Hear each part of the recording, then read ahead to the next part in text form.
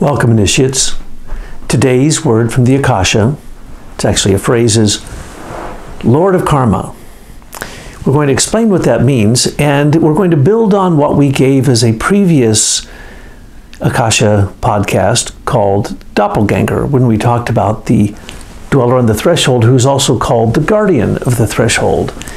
Now, when we gave the first presentation, we did not talk so much about the two different guardians because it is such a comprehensive topic when you're talking about enlightenment and initiation, the I am, the ego, the self. When you're talking about all of these things, it is very difficult to fit it all into one presentation. So today we're going to talk about, again, a little bit about the lesser guardian of the threshold and about the greater guardian. Greater. Haha. Now remember, if you catch me making a mistake up here and you send in a notification, it's going to give you 1 brownie point. And so when you get to the gates and you see St. Peter, you just say, hey, I got some kudos from catching errors on Dr. Gabriel's presentation here. So as we look at this, we already heard a little bit about the greater and the lesser guardian. And we found out that in initiation, once you've reached the first stages of enlightenment, and let me just clarify that again, all you have to do to reach the first stage of enlightenment is hang out with somebody who's enlightened, watch the way they do it, and that's it. That's all it takes, literally. It's the simplest thing in the world. You simply mimic the model that you use, and that's why people say get a guru, get a teacher, and then just simply believe in them, love them, and mimic them, and you emulate them. They become your idol in a way, and you follow their example. Well, that's what you can do in the process of initiation, but as you approach the guardian of the threshold, as you approach the threshold between the physical and the spiritual world, you're going to be pushed back, because the spiritual world doesn't want your garbage. They don't want your animalistic thinking, your animalistic feeling, or your animalistic willing. They don't want your bad deeds. They don't want your negative karma. As a matter of fact, it can't exist in that realm. And if you're trying to bring over your earthbound thinking or your fleshly desires or your path to perdition that you were participating in the physical world, it will never make it. So you're going to be pushed back by this scary monster. In the scary monster, over time, we're going to talk about the images used by people to describe this ferocious monster over time. What you find out at the end, which we put in the article, a description, that like the Tibetans believe that after you die, you enter into the intermediate realm, and then you enter into the bardo. When you enter the bardo, you keep having these fierce monsters come at you, attacking you. And who are they? They are you. They are your unredeemed thinking, feeling, and willing. They're fierce monsters who know you better than anyone, and they are animalistic, and they will make you wake up. As you go through the process of initiation, you learn to take those impulses of those beings at the threshold and redeem them. And you take your bad thinking and you use it as a guidepost to warn you in the future that as you are, again, having bad thoughts, that there's a karmic consequence for that. And that's the blessing of what we're going to talk about here today, that Christ has become the Lord of Karma.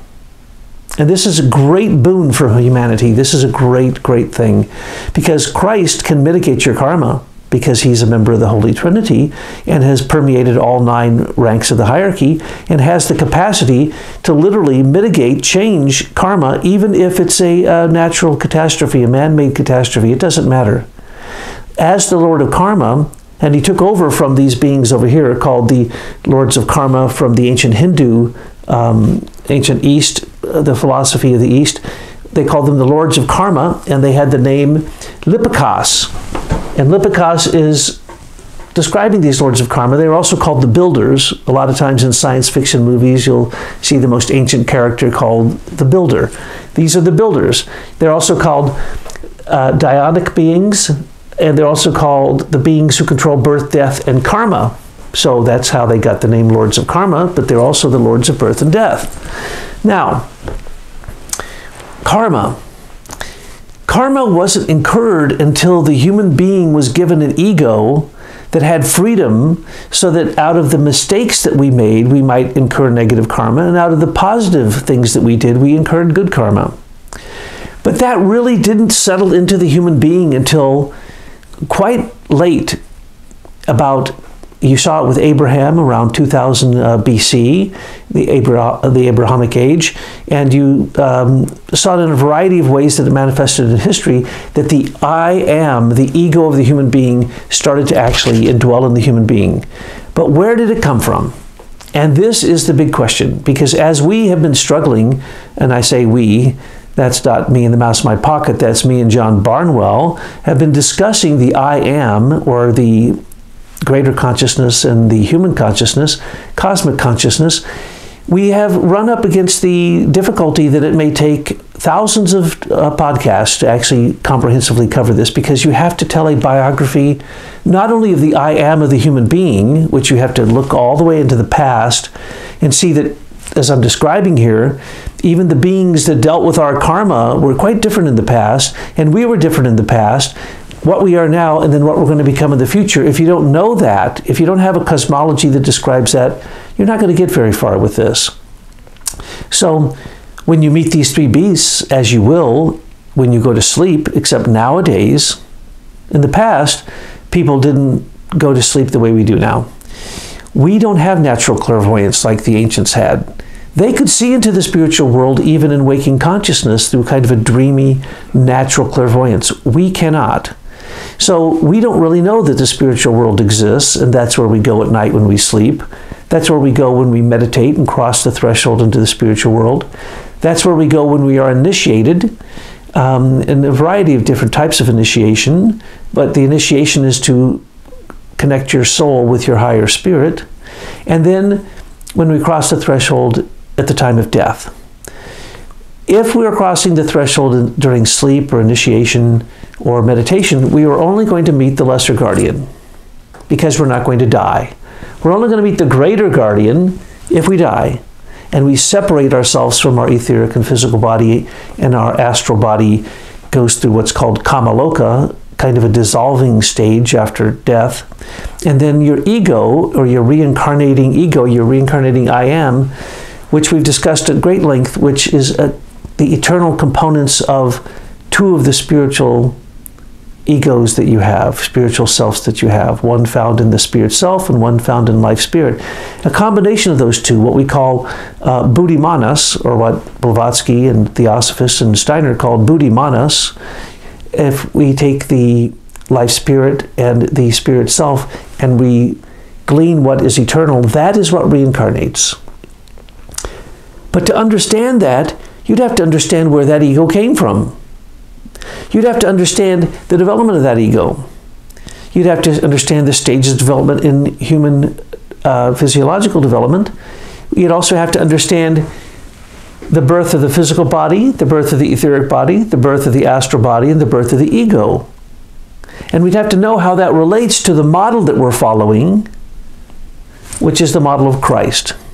Christ Jesus. But Christ, even before he came into Jesus of Nazareth, was a solar being who worked through the realm of the Holy Trinity and all the way down through the hierarchy and focused in the realm of the Elohim, who are also called the spirits of exousiae, or the spirits of form, or these beings, created the ego of the human being. And if we follow that history, we can also follow Christ's deeds, which we'll do in a minute. But let's go back to a second and describe a little bit about these lords of karma. In ancient India, going back to, let's just say, 10,000 BC, the Lipikas were beings who could not give or take. They were the only beings in the entire pantheon of hundreds and hundreds of deities and higher beings that we would call hierarchical beings. Only these lords of karma did not take or give. They had no karma. They were so far removed from it that they literally probably couldn't have even understood the nature of the human being at that time, or the nature of the human being at this time. In other words, you could basically call them good accountants. They didn't give, they didn't take, they didn't pass judgment. They simply recorded. Well, birth, death, and karma, What's that sound like? That sounds like Brahma, Shiva, and Vishnu. And so one might say that the trinity of the lords of karma replicate the trinity of the three gods and the three goddesses, of course, Saraswati, Lakshmi, and Parvati, their consorts, who actually before them, and they came from a being called Vak, V-A-C, and she came from Akasha, which we've discussed before. So if you really want to talk about karma, you talk about these beings who don't give or take. It's like a vacuum. It's like the space in an atom. They just record. That's all they do. And basically, you're describing what the Akashic records do, the Akashic Chronicles or the Halls of Wisdom.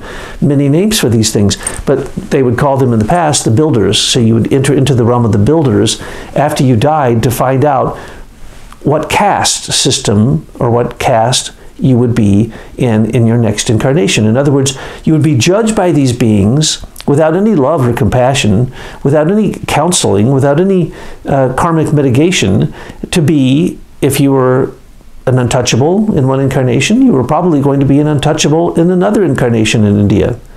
Or you could be a Brahmin, or you could be a warrior or a merchant caste. But the point is, when you died, you were judged. And then your next incarnation would be the result of that judgment. And so that's where the concept of lords of karma comes from. They didn't have much power, and they supposedly no longer exist. Now, why they don't any longer exist and why no one actually prays to the builders, the Lipikas, is because they've changed. They've changed radically, and anyone who's clairvoyant, as they cross the threshold, would know that. Now, mind you, in the ancient Indian times, they did have different images for these beings. But let's take here in America.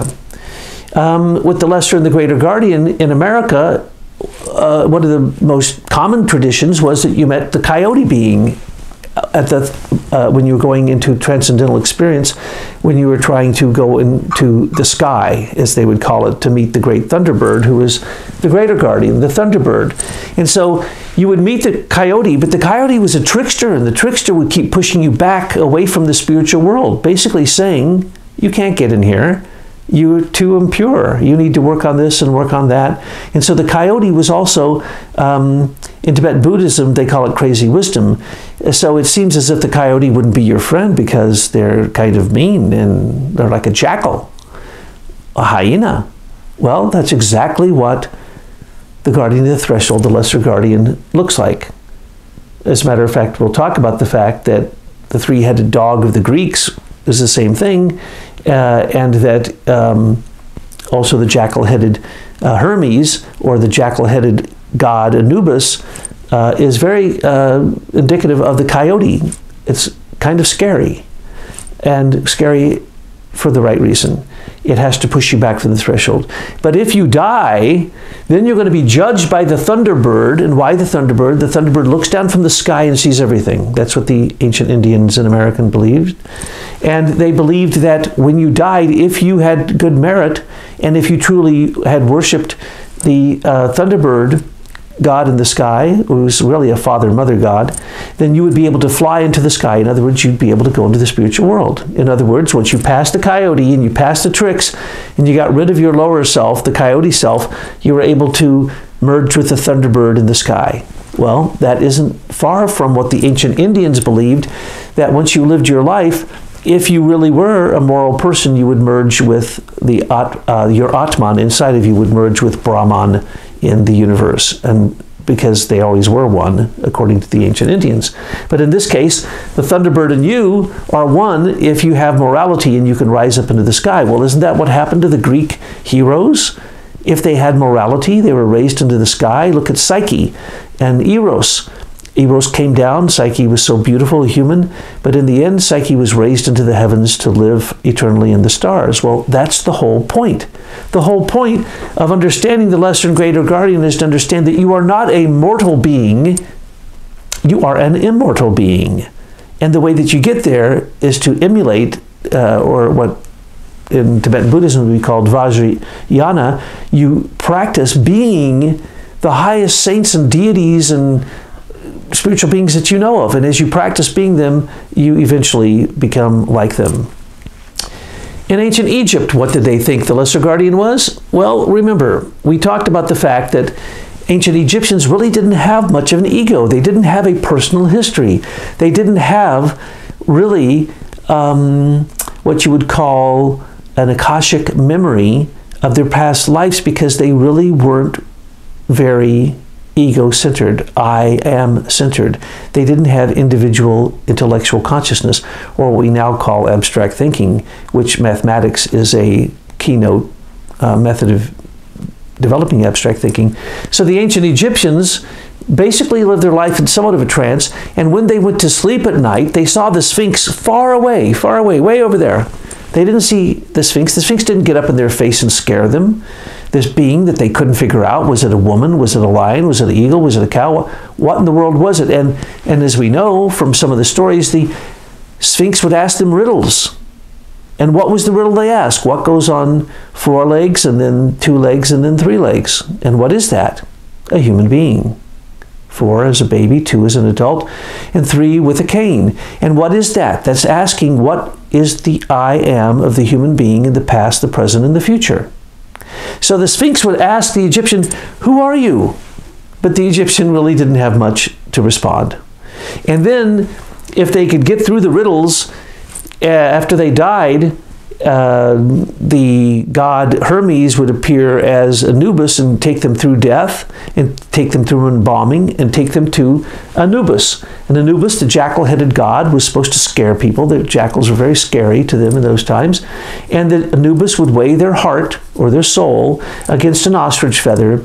And if your heart was heavier than an ostrich feather, you couldn't enter into the underworld consciously. So this, again, was 2 different beings, the lesser guardian, the Sphinx, the greater guardian, Anubis.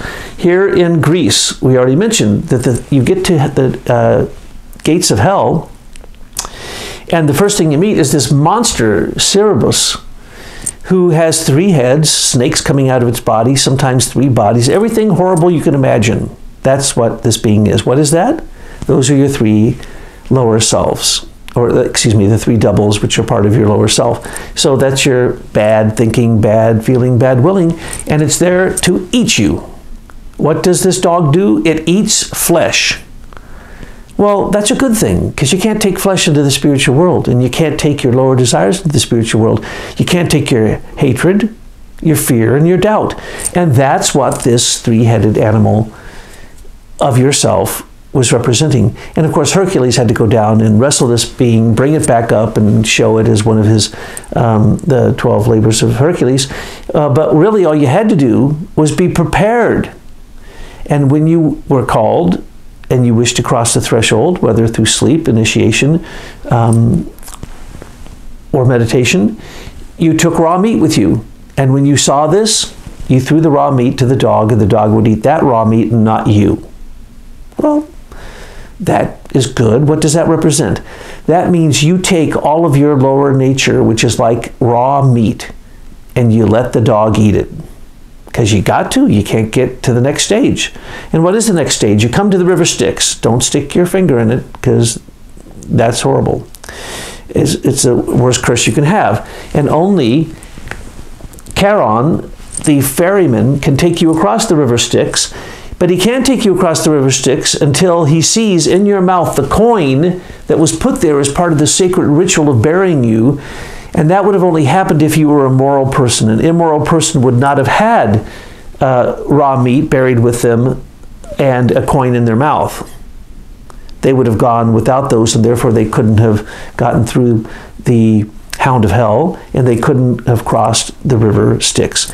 But if they could, then they would go into the afterworld, and then that's the whole story.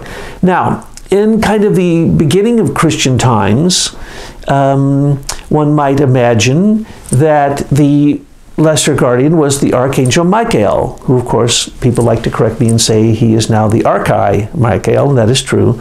But in the past, as the Archangel Michael, he had a sword, which he cast Lucifer out of heaven with, and he has scales because he was considered the judge of the soul.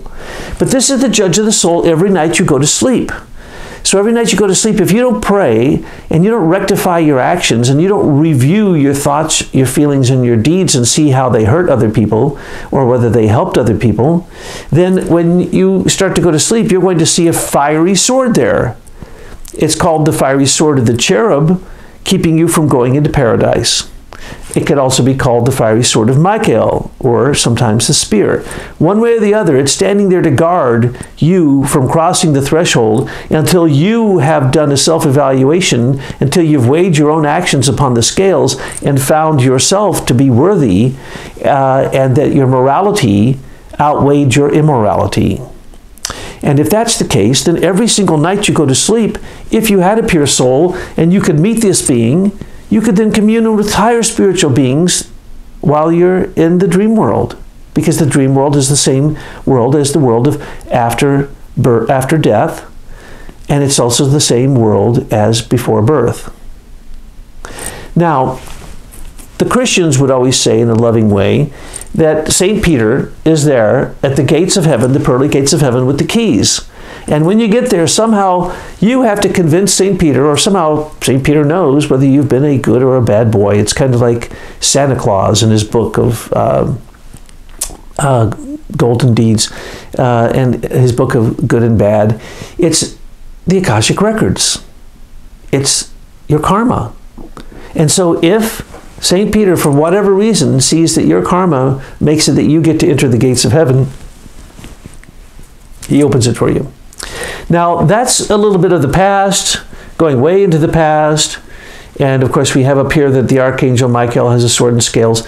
But what I've written under here is Christ is the midwife. And that's where we're at now. Christ is the midwife of your soul and your spirit and your body, your etheric body, your astral body, your ego. Christ has donated all of those things to you and helped you learn to use them in Christ's deeds that we see over here. But the thing that we're going to find out is that with the old names, the lords of karma, the builders, they didn't give or take. That made them the only beings who didn't give or take. Well, Christ gave, and he gave, and he gave, and he gave, and he gave. He gave all these deeds, and he doesn't take.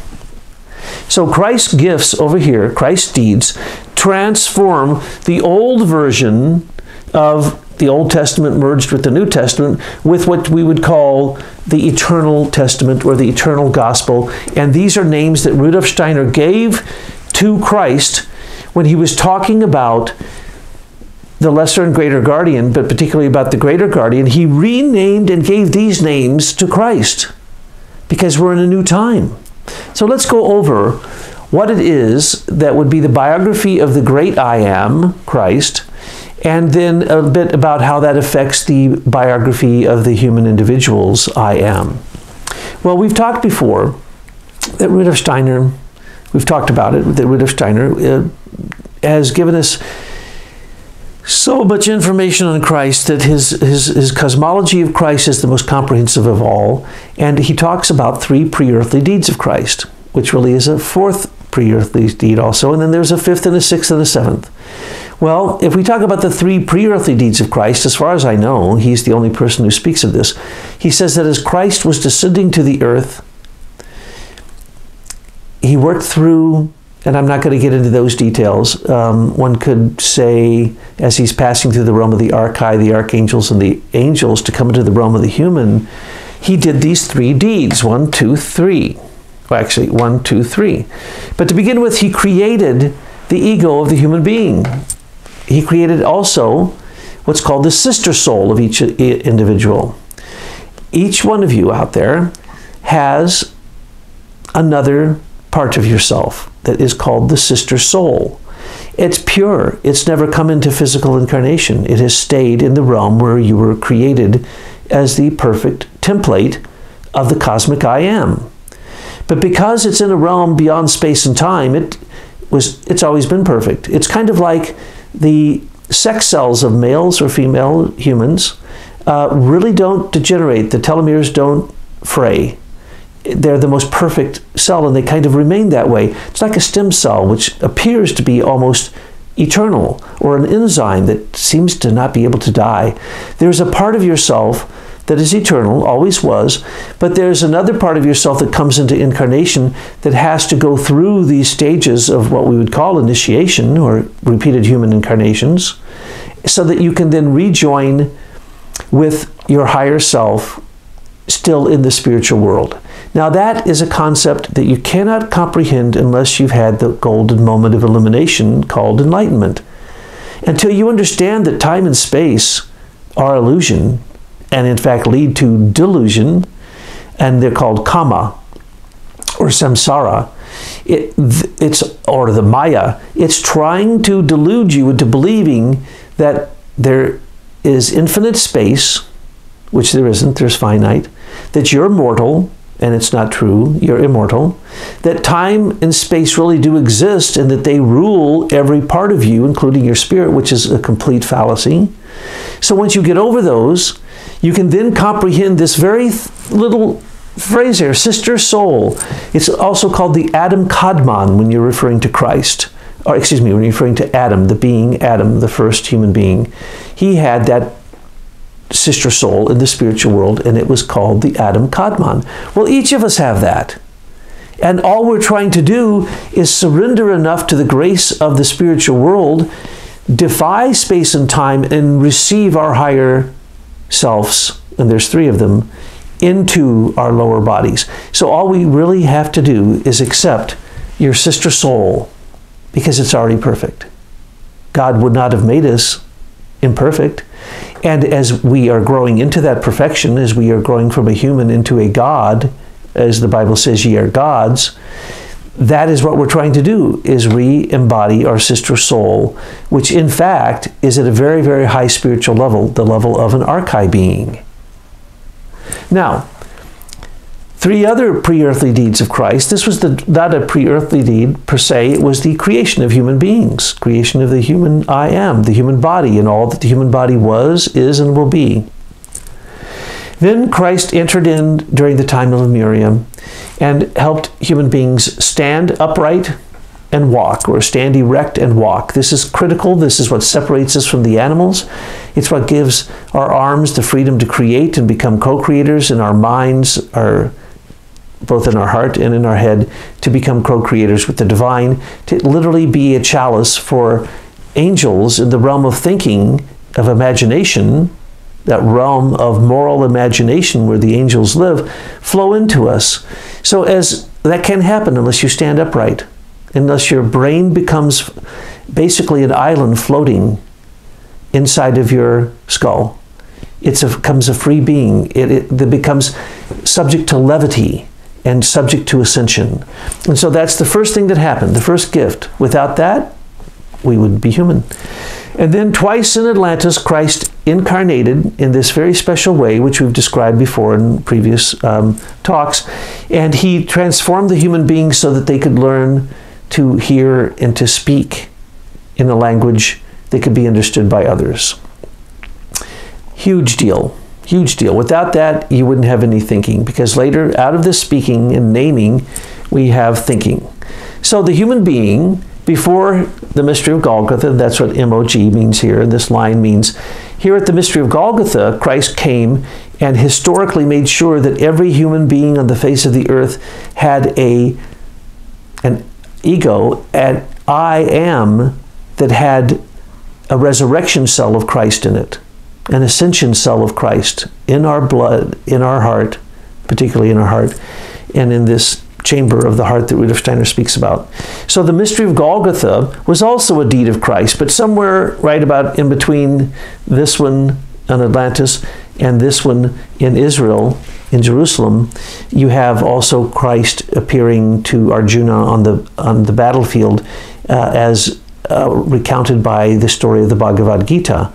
That is a mystery that you would probably have to go back to our research and articles if you really want to fully comprehend what that means, because it is a powerful thing. But as I said before, if we look at birth, death, and karma as the lords of karma, the builders, the lipikas, these higher hierarchical beings, karma is really the job of the sustainer God, who is, of course, Vishnu, who is, of course, Krishna. one of 10 incarnations of Vishnu is Krishna. So when Steiner says that Christ also had a deed where he appeared as Krishna to Arjuna, it's highly mystical. Highly mystical, but it shows that all religions have running through them a golden thread, and also basically premonitions of Christ, prophecies of Christ before Christ ever came to the earth. Well, those are the created aspects and the created aspects of the human being that are the deeds of Christ. But here we have the redeemed aspects of the human being. And notice that this is the physical, etheric, astral, and ego. Same thing happens. Again, Christ performs more deeds, and they transform the physical, etheric, astral, and ego. So these are the old ones. These are the new ones. The new ones are, because human beings have yet to understand it, do you understand that you're immortal? Do you understand that where you go to sleep, when you're asleep, where you go, that realm is the realm you go into when you die? That's the realm that you're born out of. If you do, and if you understand that you have a reincarnating human ego, and I am, then you can start to grasp the reality of immortality. And if that's the case, then Christ conquered death, didn't he? And he taught us how to conquer death. Because our Christian souls are not limited or bound by death. Another thing that people forget in the works of Rudolf Steiner, that he says that Christ basically is the source of our memory. He's basically the Lord of memory. He is the one who gives us in our etheric body the capacity to remember that which has elements of the eternal in it, that we carry from life to life. And so the karma of a human being is right there in the etheric body, in the memory that was given as a deed of Christ in our time now. So if you really want to understand that phrase that the Bible makes reference to, that in the hour of your need, the words will be given to you. Well, that's what this is. When you need it, the memory capacities of Christ in the etheric, if we understand that right now there's a battle in the etheric realm where Christ once again is appearing, but this time only in an etheric body, and only for humans who can see through the astral realm. So if you're clairvoyant enough to see through the astral realm and look into the etheric realm, you would see Christ there in a battle with the endarkening materialism that goes into the etheric realm of the earth after people die. In other words, people are bound by their materialism, bound by their lack of spiritual thinking in almost a prison realm in the etheric. And Christ is there fighting for those beings right now. And you'd also be able to look all the way to the physical realm if you were a true initiate and see that Christ has already come. Christ has transformed the physical realm. The earth was in a stage of entropy. It is now in a stage of ectropy. The sun is, the planet is no longer a planet. It is becoming a star. And our star, our sun, is becoming a planet. And as that interchange happens over time, we will then merge again with the sun, but in a truly new manifestation, not like we see it today. But also, if you could really rise up out of our own atmosphere above our earth, then you'd be able to receive the Akasha and the higher two ethers called the Tree of Life. And that's what this is all about. This is going towards the Tree of Life that is inside of New Jerusalem. So once your soul handles all of these things and you purify them, then your spirit starts to handle these things, and eventually your soul will wed your spirit in New Jerusalem, where the Tree of Life still springs forth with the rivers that can nourish us, and with the leaves on the Tree of Life, which are for the healing of the nations, as the Bible says. So we have then memory given in the etheric by Christ. Then we have now what Rudolf Steiner informs us is that in the realm of the astral, which is where most of your desires, intentions, and all of your evil animal nature exists, Christ has already shown us that he's the Lord of karma. And that if we can take quantum leaps now, it is no longer weight, number, and measure of the builders. Now, it's the mitigation of the Lord of Karma, who has more power than the previous lords of karma. So Christ has the power to mitigate and to forgive, and to transform, and to merge in new capacities, to merge in future karma, to understand and to plan how wisdom will be transformed into love in the future.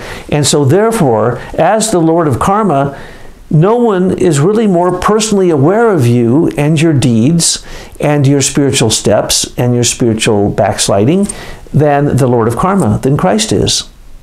And so in the astral body, the new transformation is done through the fact that Christ has also become the judge of human karma, the judge of the earth, the angel of death. He's become Christ triumphant and the great counselor. And these new names, which are really continuing capacities of Christ to give deeds, then become the transformation of these and the redeemed capacities of the deeds of Christ in these elements here.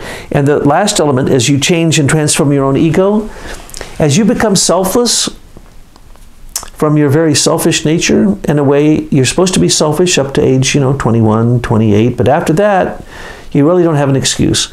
You're supposed to be selfless. But to be selfless, who's coming in when your self's going out? When your animal self is leaving, who's coming in? And this is what you have to decide. Are you going to strive towards a Christened Self that communes with angels and archangels and archai, time spirits, and also with the spirits of the Elohim? One of them named Jehovah, who ruled the moon. The other 6 work from the sun, but not as physical limitations, just as outer shadow manifestations of these spiritual beings. So when you transform your lower ego into your higher ego, your lower self into your higher self, you basically become a Christened Self. You start to take on the very characteristics of Christ. And in a way, this is a higher transformation of what used to be the group ego of human beings. Because in the past, we didn't have personalized egos that could do abstract thinking. And we just simply followed what the priest kings told us to do and the priestesses. But now, we have to self-initiate ourselves. We have to find Christ in the physical, while we're incarnated in the physical realm. Find Christ also as we approach the Lesser Guardian, because if the Lesser Guardian is now Michael, Michael is the countenance of Christ. He's the face of Christ. And the sword that he has was given to him by the Trinity. And the scales that he holds, well, that's what the Holy Spirit is basically doing with us. If the Comforter has come and the Comforter is advancing us, then we know that the scales are balanced. Also, we can mention that there's 3 beings that can, of the Divine Feminine Trinity, and that the being of Sophia is also on the other side. When we say Michael as the Lesser Guardian, as we're going to sleep, when we wake up, we actually see his mother, Sophia, the goddess of wisdom, the beings who work through the combined beings of the Kyriotades, the beings of wisdom in that hierarchical rank. So Michael / Sophia is who we actually see on the threshold as the Lesser Guardian. And who do we see for the Greater Guardian? That would be what is called the Sophia of Christ, the wisdom of Christ, the cosmic Christ, as Rudolf Steiner calls it. So Sophia is also in this mix, and when we usually refer to a midwife of the soul, we're referring to Sophia, but this is also the midwife here. Christ is the midwife of your spirit, and that is the reason that he knows your entire karma, what your karma is from the past, what it is now, what it's going to be in the future, steps that can be taken to mitigate your karma, steps that can be taken for forgiveness, so on and so forth. And then Christ, of course, the process of initiation is to learn to commune with the beings in the spiritual world. And all of them, from angels to the seraphim, all are in direct contact permanently with the being of Christ. And each human being, as we evolve and we start to accept the new characteristics of Christ, the new deeds of Christ, we then are in that process of ascension, and we are then moving into the spiritual group soul of the individual, which is the Christened Self. But now it merges back into that 3D holographic image that has been broken into many shards. But when it joins together, it is now bigger than it ever was because it has all the individualized aspects of it that are carried from life to life by each human individual. So when Christ created the first templates of the sister soul, when the new Christened Self merges with our perfected sister soul, it will actually be much, much more than that sister soul. It will be everything that we have gone through, all the suffering, all that it took to develop wisdom in this physical plane will be in the Christened Self, which basically then makes the creation of the Trinity greater than it ever was before. Now, in the past, we have lots of names for Christ, and if we look at Old and New Testament and St. Paul and the Gospels and so on and so forth, we can find that Christ is called the conqueror of death. But now, he's called the angel of death. So you needn't be afraid of the angel of death. He's working directly with your guardian angel, and when he comes, this angel of death is actually bringing you the opportunity to enter into your reward in the spiritual world. And so we shouldn't be afraid of the angel of death. But the conqueror of death, death has been the motivating force for the fear that has driven the world into one war after the next, into hating your neighbor, into hating anyone but yourself. And so once we conquer death, then the angel of death then becomes our friend. And when we die, as Rudolf Steiner says, it's like taking off a raincoat as we enter a house and hanging it up and entering. We don't need it anymore. We don't need the physical body anymore. We simply have to realize that the angel of death is there as our friend to show us what is beyond the threshold of death. In other words, that realm where the sister soul lives and the realm where your Christened Self lives in the future. And that's what the angel of death is actually there to do for you. We know that some would say that the second member of the Holy Trinity is begotten, but that simply to me means manifest. Father God is unmanifest. The Son God, the Creator God, is manifest. That is Christ. He was there at creation, and that there are references to that in the Bible. So now what is he? He's the judge of the earth. All that was created, he is now going to judge.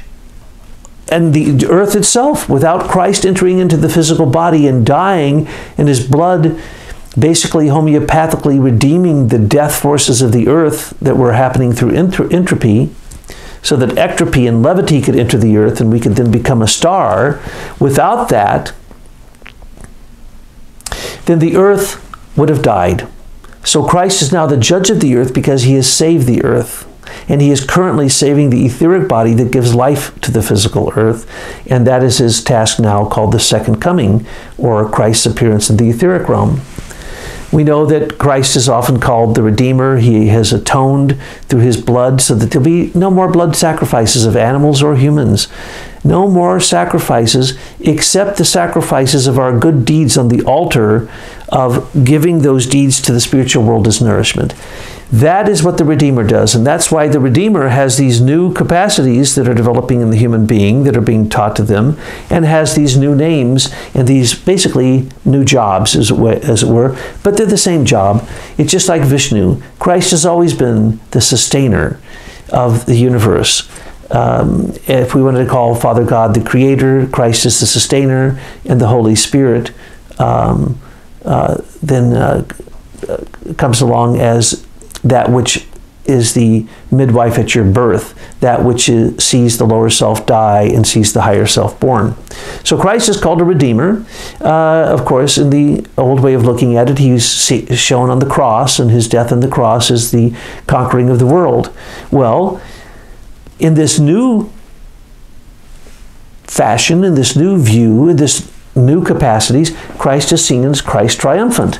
In other words, not on the cross, but as Christ rising up through ascension into the heaven and basically being there for everyone as they die, to meet them in the clouds and to basically be their guide if they are triumphant, if they have put the lower self behind them and turned to the higher self and sought the help of angels and archangels and archai and Christ and Sophia and the archangel Michael and all these beings, all these saints whether you call them Yidams or Yoginis or Mahatmas, it doesn't matter.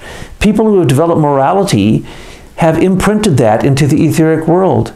And that is there that you can model after, or it's there to support you. So you can say, I wish to become just like St. Francis. And the being of St. Francis, who had perfected his astral body and taken on basically the overlighting of the perfected astral body of Jesus of Nazareth, Jesus Christ, that St. Francis is still there, so we could approach it through going through St. Francis, or going through Christ himself, or going through what is called the Nathan soul, or going through the Holy Spirit. All of these are the path of the triumphant soul that is wedding the Spirit, and that's what Christ wants. Christ weds Sophia. Love weds wisdom, and when they do, it is triumphant. New Jerusalem comes back down to us within our reach, and we can then enter into New Jerusalem as the eternal souls that hear the eternal gospel and sing that new song and gather around the throne, the triumphant throne of the Lamb, on that throne, which is depicted in the Apocalypse. So Christ triumphant is something that we must now claim for ourselves. It's not just Christ who died for atonement, it's Christ the Redeemer and Christ the Triumphant. Then, of course, the Holy Spirit, another name for Christ. He says, I will leave, but I will send the Comforter. So now, it's not just the Holy Spirit that is the Comforter. Christ is considered, according to Rudolf Steiner, called the Great Counselor. So if you're wanting counseling at night, when you go to sleep in the spiritual world, or after you die, or you wish to understand your karma, then you approach the Great Counselor. Why? Because he has the compassion to be able to mitigate, to be able to change and forgive karma. And this has never happened in history before. But now that human beings have the ability to truly have a conscious ego, an I am that can go into the spiritual world, it also has the capacity to be forgiven of many heinous sins that were made in great unconsciousness in lower stages of development. And then, of course, the judge. As we see in Apocalypse, the judge, separating out the different types of animals, separating out the good from the bad, separating out the evil, casting the evil into the lake of death, fiery pits of hell. The judge. So, if you've been a bad person, you're not going to like Christ when you see Christ as the angel of death. You're not going to like Christ when you see Christ as the judge of humans. You're not going to like Christ as you see him as the counselor, because he's going to be telling you that you need to stop your immoral deeds. So, oftentimes, Christ is seen in the bottom line, in the end, during Apocalypse, the end of days, as a ruthless judge that has no mercy on those who have sinned. But read the whole story and remember that the Apocalypse is a great story of triumphant success of the Spirit, and that no matter what, even if the human beings do not evolve and do not sing the eternal song and do not wear the white tunic as described in the Apocalypse, it doesn't matter. No one is ever lost. They'll simply be recycled and start again at whatever level they're at. And they'll again start and be given these gifts, and then they'll be judged for what they've done with it. And so now, the judge of human karma, the individual judge of karma, is Christ, is the greater guardian, is the Lord of karma. And what we must do now is understand that this Lord of karma isn't there to punish you, that not all karma is bad. We have come into our modern age of hearing of paying it forward. In other words, doing things now for good karma for the future. So there's good and bad karma. And as Christ is the Lord of karma, it is our wonderful opportunity, if we can understand the nature of Christ in relationship to this, and thank heavens we have Steiner to give us this new insight about the Christ so it can become more profound and even deeper than it was before.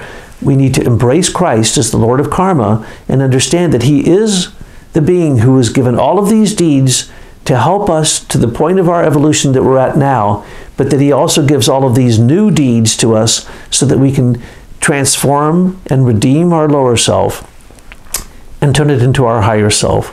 so that we can begin to work with the Lord of Karma to make sure that we seek enlightenment for the sake of all sentient beings, and we seek initiation for the sake of communion with the hierarchy.